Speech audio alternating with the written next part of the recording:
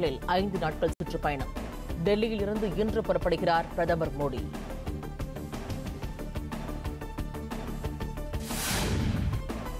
எல்லைப் பகுதியில் சீனா பாகிஸ்தான் தொடர் அத்துமீறல்.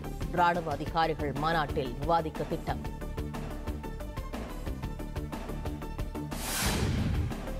காவிரி மேலாண்மை வாரியம் அமைக்க வலியுறுத்தி அடுத்த கட்ட போராட்டம்.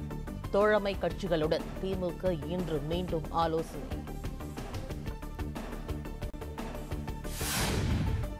சென்னை அணிக்கு எதிரான ஐபிஎல் போட்டியில் வெற்றி பெற்றது பஞ்சாப்.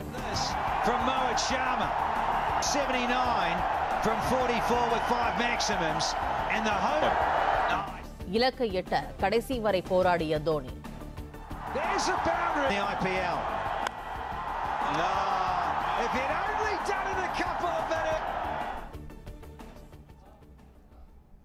வணக்கம். செய்திகளை இனி விரிவாக பார்க்கலாம். பிரதமர் மோடி இன்று முதல் வரும் வெள்ளிக்கிழமை வரை ஸ்வீடன், பிரிட்டன் உள்ளிட்ட நாடுகளுக்கு சுற்றுப்பயணம் மேற்கொள்கிறார். டெல்லியில் இருந்து இன்று புறப்படும் பிரதமர் மோடி ஸ்வீடன் தலைநகர் ஸ்டாக்ஹோம் சென்றடைகிறார்.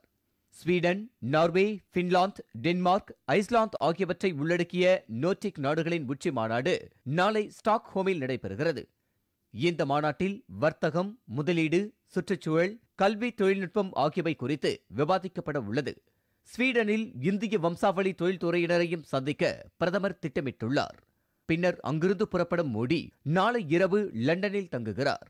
53 காமன்வெல்த் நாடுகளின் தலைவர்கள் பங்கேற்கும் உச்சி மாநாடு லண்டனில் நடைபெறுகிறது. வருகிற புதன் மற்றும் வியாழன் ஆகிய நாட்களில் இந்த மாநாட்டில் பங்கேற்கும் பிரதமர் மோடி இங்கிலாந்து பிரதமர் தெரசா மே மற்றும் காமன்வெல்த் தலைவர்களை சந்தித்து பேச உள்ளார்.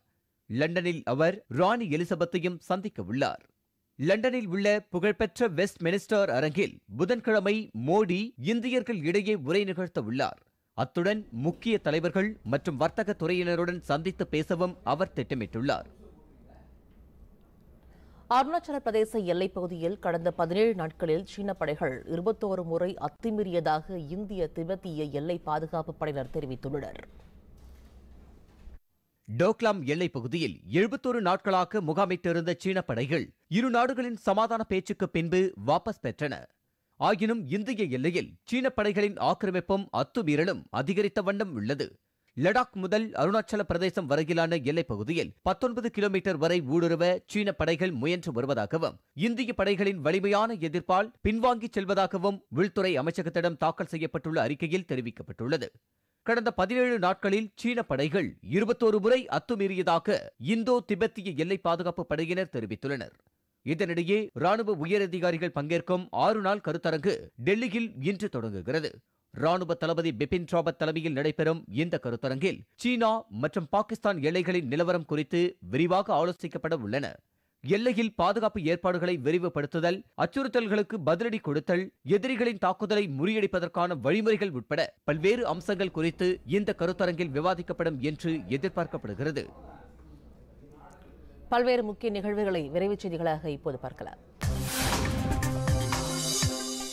காவிரி மேலாண்மை வாரியம் அமைக்க மத்திய அரசை வலியுறுத்தி அடுத்த கட்டமாக எந்த வகையான போராட்டத்தை முன்னெடுப்பது என்பது குறித்து ஆலோசிக்க இன்று அனைத்துக் கட்சி கூட்டத்திற்கு திமுக செயல் தலைவர் மு.க.ஸ்டாலின் அழைப்பு விடுத்துள்ளார்.